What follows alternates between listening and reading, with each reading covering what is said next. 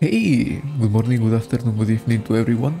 This is your future free potato, just another potato, and welcome to another video of Enigmatica 9 Expert. And today we are getting into the stage 3 of the Tree of Life, and hopefully build our Supercritical Phase Shifter. I almost forgot the name. But before that, because we are basically entering the very last stretch of the modpack, I'm already thinking of which modpack to play after this. So the idea is that we will have this episode, a second episode, a third episode, so maybe four more episodes apart from this one, and then one last episode that would be basically a small review and maybe some tips that I might have found useful to know whenever I started the modpack. So yeah, basically we are 5 videos away of finishing the modpack and finishing this series. So I have some options for which is going to be the next modpack we are going to play. The first modpack I'm thinking of playing is FTB Skies Expert. So basically it has a bit of everything. It has some magic mods, it has some technology mods. It is a skyblock pack, and my goal for that modpack would be to just 100% that, just like Enigmatica 9 that I'm doing right now. So that means getting the Piña Colada. The next modpack that I am interested is Cosmic Frontiers. It is an in development modpack still. It is in early access, I think, and it is a GregTech based modpack. Progression until now, I think, is up to EV or IV stages. So because it is still in development, my main goal in that modpack would be to reach the EV age and craft one EV machine hull. That would be the main goal. The next option is FTB Interactions. It is quite an old modpack now, and it is the very grindy style kind of GregTech modpack. It has, although its main base is GregTech, it has a lot of other mods to go for. It has some magic mods and stuff like that. And my main goal in that modpack, it wouldn't be to complete it because of, you know, it's very grindy, but rather get into Luna. So just travel to the moon. That would be the main goal for that modpack. And my last option is Hard Rock Terra Firma Craft. So mainly Terra Firma Craft modpack based. You know, just like Terra Firma Craft itself is a very survival like, with a lot of real life mechanics. And again, I think it's also very grindy, but in a different way because of the Terra Firma Craft nature. And the goal for that modpack would be to get the mecha suit. So basically, I think it's reaching nuclear stage. So yes, it is very into the modpack. So for most of those modpacks, my goals aren't to complete the modpack itself, but rather just advance as much as I can. And independently of which modpack I will be playing, my goal could be extended. So for example, imagine I play FTB Interactions. My goal for now would be to reach Luna, but maybe if I reach Luna and I carve for more interactions, then I would extend the goal maybe into completing the modpack. The same goes with Commons Frontiers. If I play that modpack and if I see I like it until I get the EV machine hull, and I see that the progress of the development of the modpack is extended, so maybe to CPR module or something like that, I might as well just continue playing that modpack. The same goes with Terra Firma Craft. If I see that getting the mecha suit was fun and I want to keep going, then I'll just keep going until the end of the modpack. FTB Skies Expert, it doesn't seem to be a very grindy modpack. not as grindy as the GregTech options and Terra Firma Craft. So that's why the goal would be to 100% it, just like I'm doing with Enigmatica 9. Those are the options, and I might put a poll in the description and in a pinned comment, so maybe you can help me choose with which modpack to play. I'm very interested in those 4 modpacks, but I cannot play all 4 at the same time. I have to choose one, sadly. So yeah, if you want to help me choose, you can vote on the poll. I'll be linking in the description. With that said, in the previous episode, here we have our mode of or Pandemonium system. Yes, and it seems it is off. I've changed from 32 buckets of Pandemonium to 128, especially because I've done the Skulk farm, and as you can see, if we come here, Pandemonium, I've been crafting some Pandemonium, and I'll still be batch crafting them like this, and this will be keep processing more Pandemonium for us. I could just take out the level emitters right now in both lines, in the Nether Star line and in the Pandemonium line, and I could make a regular Pandemonium on passive, and then level emit this machine here. But yeah, I think it's just fine how we are doing it right now. And at the end, Pandemonium, we are going to be using this in the future in order to make Aetherium. So I think it's best to batch craft them for now. Now if we come here, I know this is not very aesthetical at all, together with this tower and these huge bots. It's not very aesthetical. But again, now that we are in the last stretch of the modpack, yes, I've been a bit lazy on doing stuff. So this is the small Skulk farm I have set up here. From time to time I have to come to make some maintenance. But yeah, this generates us a bunch of Skulk, as you can see. It's very simple. It is very simple. Maybe there's another way of doing this, but I think I have the resources, so I just decided to do this like this. We have this spawner, this zombie spawner. As you can see, this is at ultimate tier. That means that it will spawn the most zombies as it can in the least amount of time. Just as with our blaze spawner, we have belts that are going to be transporting the zombies out of the spawning area as quick as possible. And we have here a falling chamber, which the zombies will get killed thanks to that pointed redstone down there. Using these spawners, they also spawn some zombies with armors, and they also spawn baby zombies and chicken jockeys. So below the pointed redstone, we have a modular router with any sword and an activator module that will just try to kill the zombies that remains around without being killed. And in the sides we have some modular routers. Basically all of the modular routers are the same. I'm buffering them with some stone. They have a placer module, which will place a stone into the block in front. And then whenever the zombies get killed, these skull veins will transform the stone into a skulk, thanks to the catalyst here below. And the breaker module will break the skulk, dropping it as a block thanks to the Sick Touch.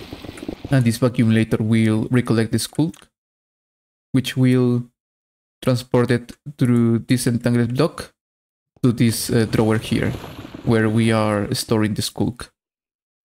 These two routers, they are basically one for stone and one for energy distribution. This one distributes the stone. And in order to keep up with the stone consumption, I made here a small stone chamber. And as you can see, this has a lot of stone. And it can store a lot of stone. So that's how we are generating Skulk. Very simple, very simple. Now for this episode, I want to do two important things. The first one is getting into the third stage of the Tree of Life. And after that, I want to craft and maybe start up this Supercritical Phase Shifter. So as always, for each stage of the Tree of Life, we need a shard. In this case, we need the Shard of Rebirth. This is quite an expensive craft, but I've been already batch crafting some of this stuff. This the soul steel blocks were the most expensive by far. Not even the nitro crystals. Now that we have a skull farm, this is very cheap to craft actually. So there is not much problem with this. The problem is with the soul steel blocks. This is very expensive. But we're still missing the modes and the spawner core. And I think we can start with the spawner core first. So I already made one of these and I need one more soul crystal. What? So with the spawner core, we should be able to craft this. And if we come to our Enigmatica setup, we can use this one here. We can use this one very quick. And we can request some essence. This should be enough essence for the craft. And we can grab one of these spawner cores and put it in here.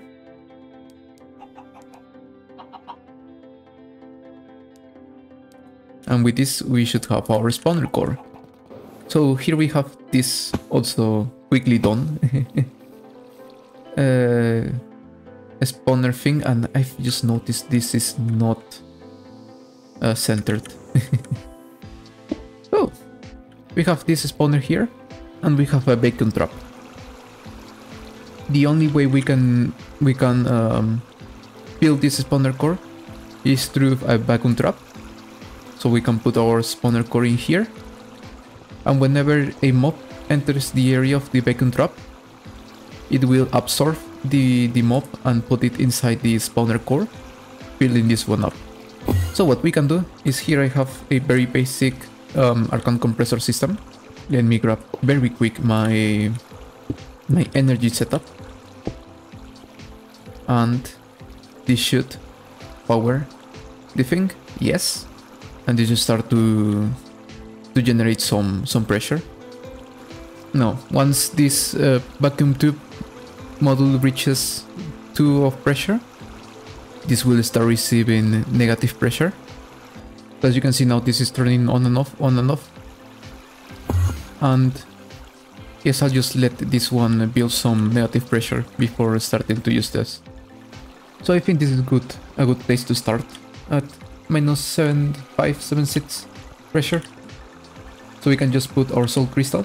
This is a wither skeleton soul crystal, as we need a wither skeleton 100% spawn core.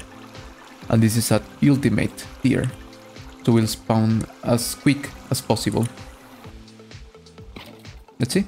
And if we open the vacuum trap, oh,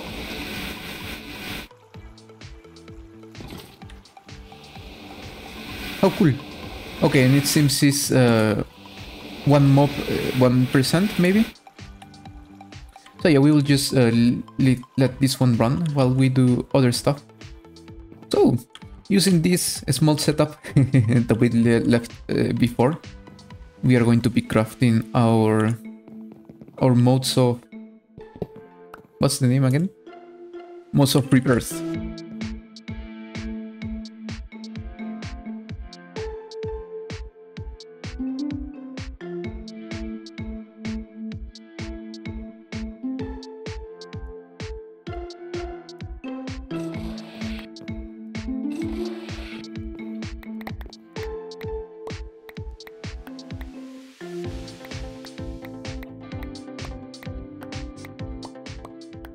And finally, we can request our modes of rebirth.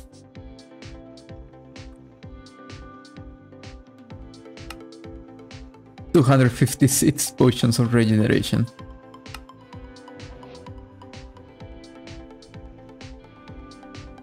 Oh, this is so slow. Oh, this will take so much time. So while that is crafting, how is the wither skeleton going? Is full? Yes, this one is full. And I can deactivate this spawner.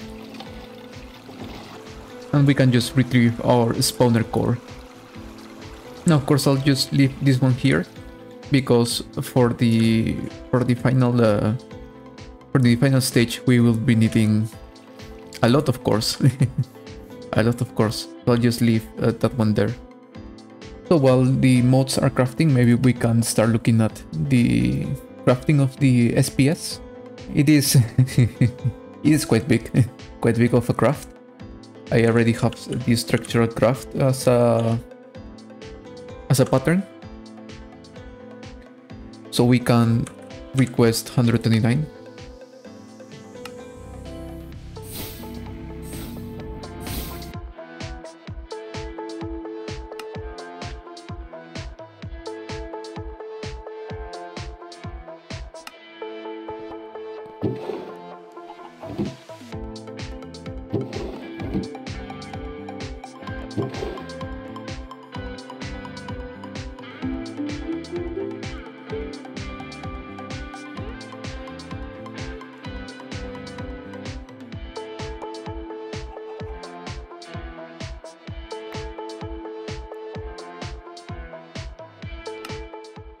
I think I'll batch craft the concrete. Yeah, so yes, I'll stop the preparations for the SPS for now, because we should have all of our modes crafted. Yes. Very nice, very nice. And what we can do is set an encoding pattern. Take any of these receipts here, for example this one, and let's throw everything in there. And let's get our chart.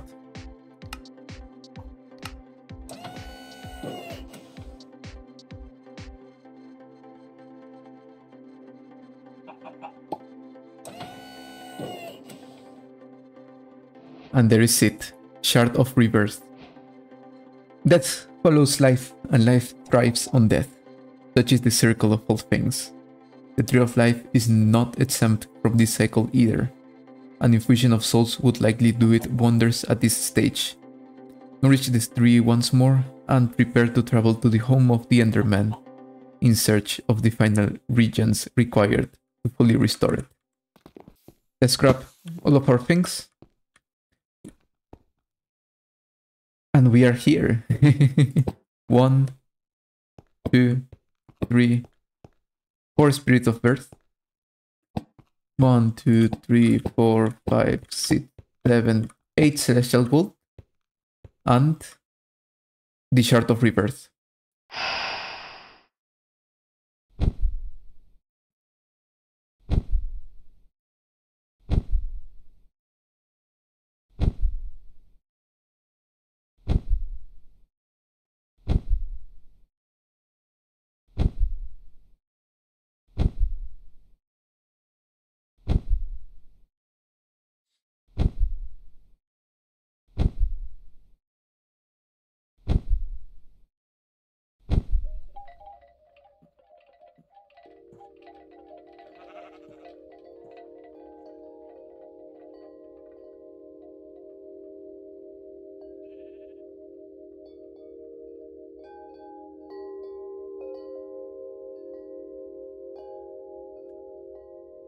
And that's it. The third stage of the Tree of Life. So with this, we get into the very last stretch of the modpack. That means getting etheric brass ingots and Aetherium. We are very near to the end. So let's grab our 123 or 123 structural glass. Let's put it there. we need 2 SPS casings, but first we need the Supreme Machine Frame.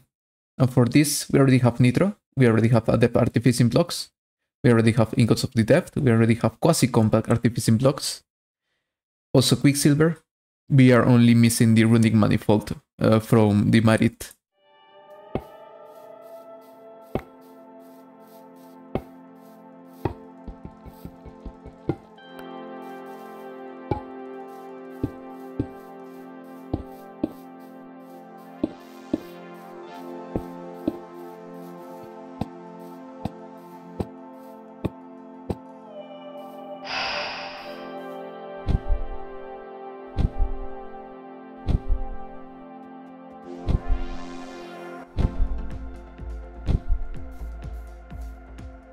Nice. The Marit. Mercir Thorn. Hello, my friend. Very fast. So I need to do 512 of these mixer craftings. Do I have an unoccupied mixer somewhere here? I mean, I have this mixer here. I could just join the water from here.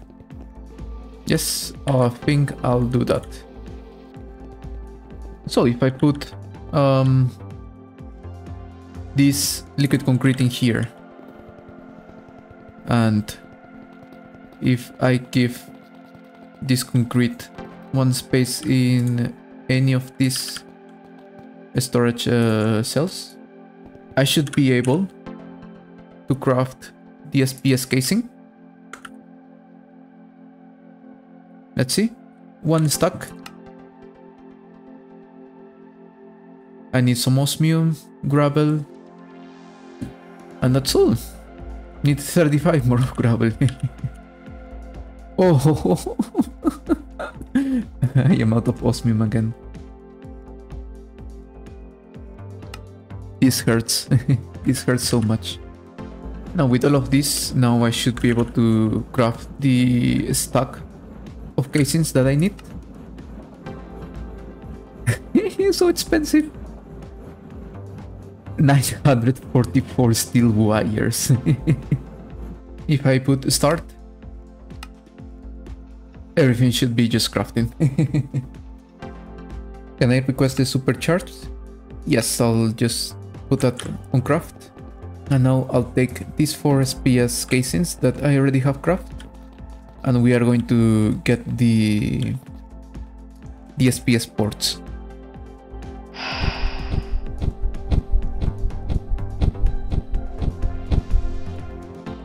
Oh, with all of these materials, a bit expensive, some of them.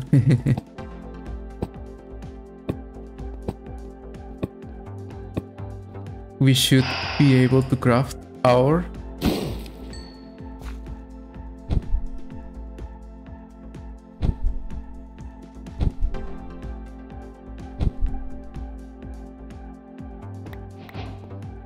SPS ports.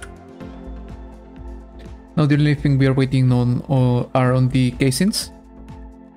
So let's find a place for our multi-block. So I think I'll build the SPS in this place here.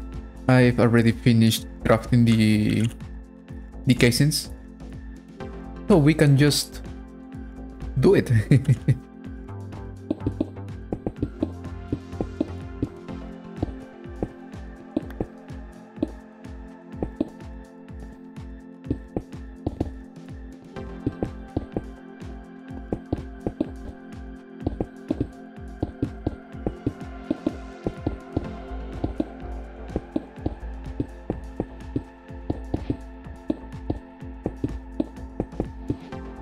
So we have to put our SPP ports now.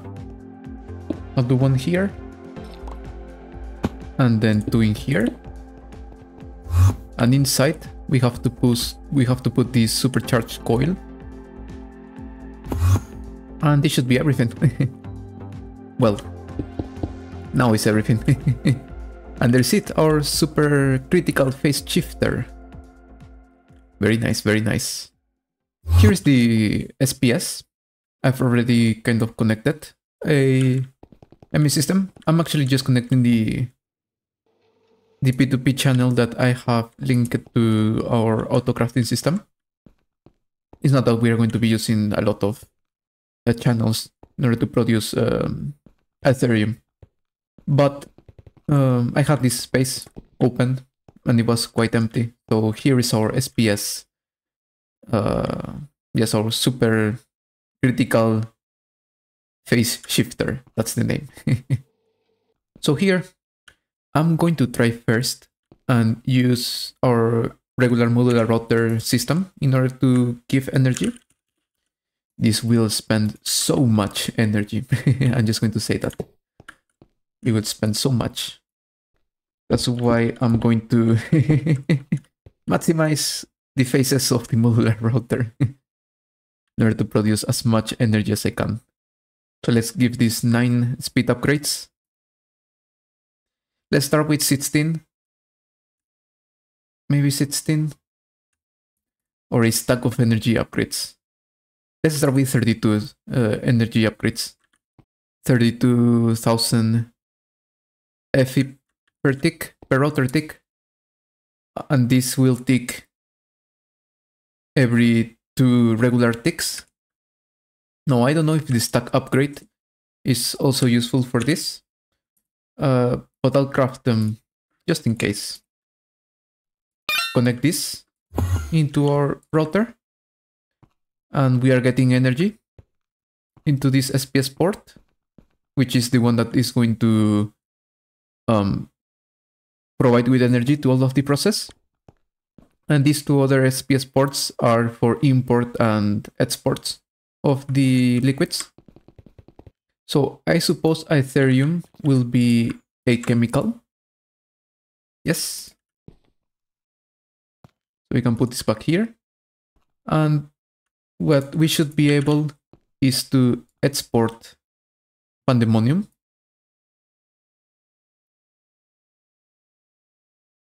Yes. Oh, it is dying.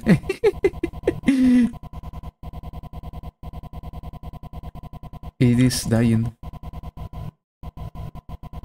I mean, it is quite processing. It needs a bit more, so let's put the other half stack. Maybe I need a second modular router. Yeah, now it's producing a bit better. And with this, we should be producing Aetherium. Yes, we have a 10th of a bucket. This is such a slow process. 100 millibuckets is 1 millibucket of Aetherium.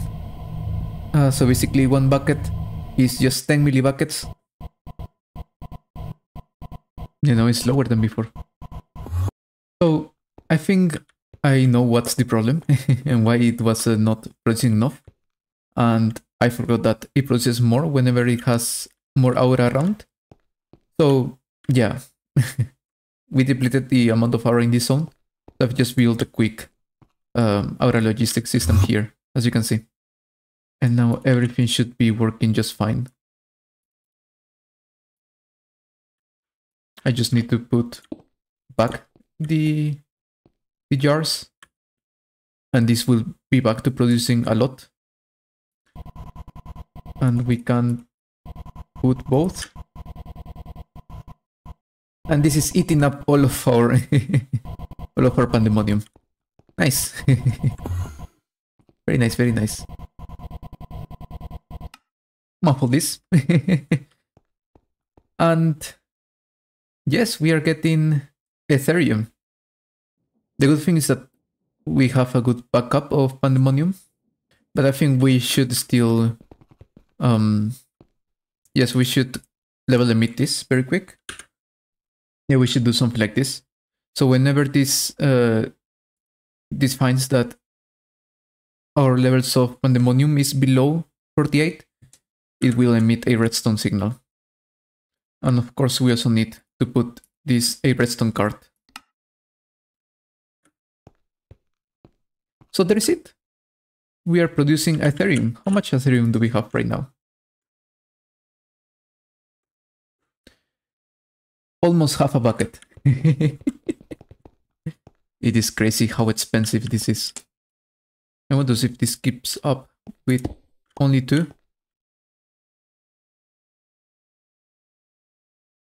Yeah, I think it will keep up with only 2 resonating crystals.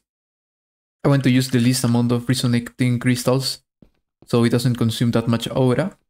But yeah, most likely I'll be building 2 or even 3 more modular routers for energy in order to make this process a bit quicker. Because yes, this is slow. This is slow. And yeah, modes of Aetherium is not something cheap. It's 1 bucket of Aetherium. It is very expensive. So for the next episode, some stuff I'll be changing is first, I'll build 1 or maybe 2 more spawners for this zombie farm in order to get more zombies coming quicker. The next thing I have to kind of try and solve is this. So let me just close this very quick. Now, as you can see, and this is a problem that I've also just noticed today, the distribution system of the stone is not distributing quick enough, and that's a problem because these breaker modules, what they will do is whenever they break a block, it will get into the buffer, and we don't want that. So what I will do is trying to find a way of avoiding this cook to be filled. I think it's just too much stack augments, so we can just halve this, and thus this will just send 8 items per tick. And yes, and I think this will solve the problem. Just this. So I think just reducing the amount of stack augments into these modules will solve the problem. As inside the buffer, the max amount of items, of stone items that can be stored are 64. So I suppose that the modular router would only attempt to send items whenever this had 0 items, so we can fill the 64 blocks at once. I think that's why it wasn't working and it wasn't refilling. So having 8 items per router tick, I think it's going to be best. And this should be producing echo shards a bit quicker now. Of course, we still need to first make this produce the echo shards a bit quicker. And as you can see, we are out of Pandemonium. This is so crazy, so quick. We have our first bucket of Aetherium.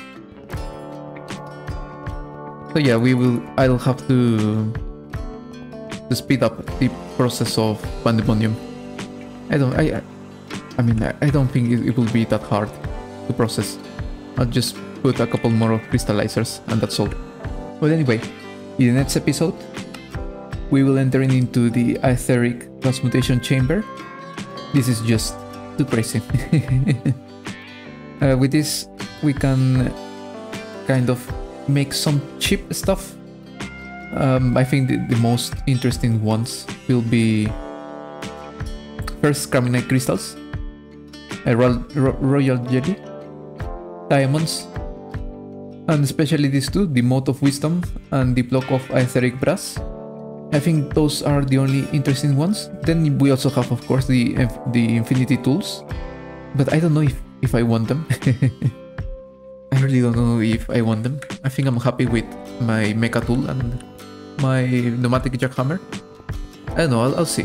I don't think I'll need them. But yeah, the goal for next episode is getting the Aetheric transmutation chamber, Aetheric brass, and maybe preparing to visit the ant. Yeah, maybe.